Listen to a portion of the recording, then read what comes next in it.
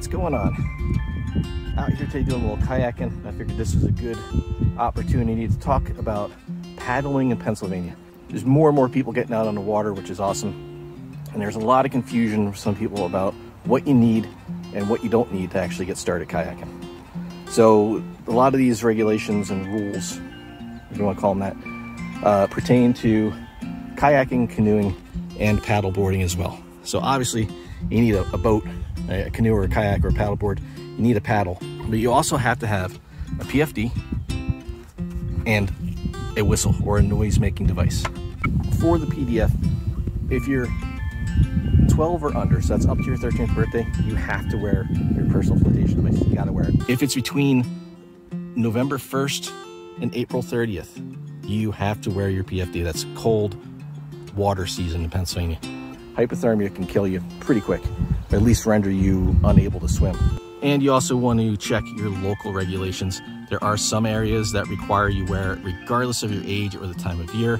Off the top of my head, I know that around I think it's called the Pittsburgh district of the Army Corps of Engineers, any lakes that are controlled by in that district by the Army Corps of Engineers, you have to wear your life vest. So check your local regulations and make sure that they don't require it.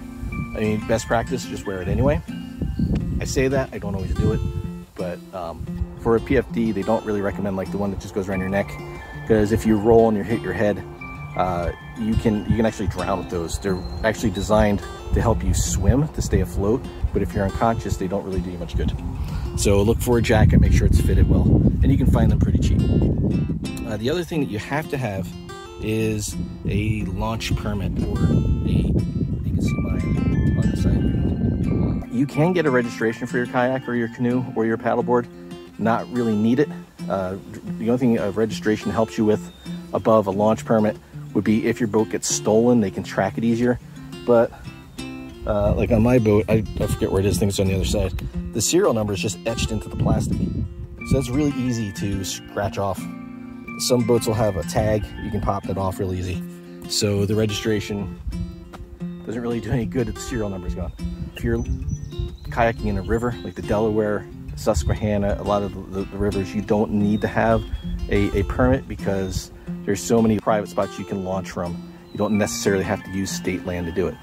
But if it's in a state park, absolutely. If it's a fish and boat controlled body of water or an access that you're using, you have to have it. Now there's a couple different kinds of launch permits you can get. Well, I'll say permits. There's the fish and boat use permit, which looks kind of like this. You got to have two of those. You have one on either side of your boat. There's the DCNR launch permit, which I got right here. It's a big rectangle one. You only get one of those. You put that on your boat above the water line.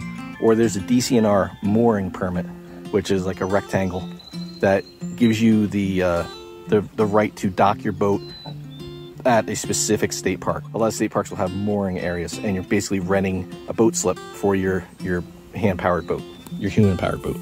If you're going to kayak at night, you have to have a light of some kind. It can just be a flashlight while you're in a kayak. You don't have to have boating lights. A lot of times you'll see fishermen that get lights mounted to their kayak, like proper boating lights, red, green, and then a solid light on the back.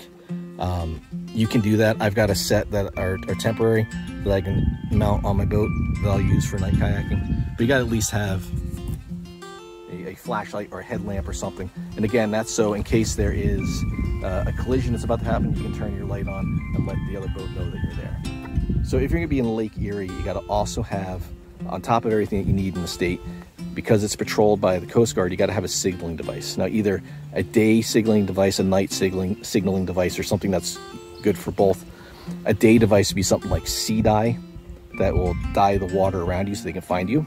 A nighttime device would be like a flare, or they have like a day-night kind of mixed use one that almost looks like a canister of fuel. It's a flare, but also emits smoke. So you can use it for day or night. And that way there's the light from the flare plus the smoke that they can see during the day, the colored smoke. Hope you guys enjoyed it. If you did, hit that thumbs up. I'll see you in the next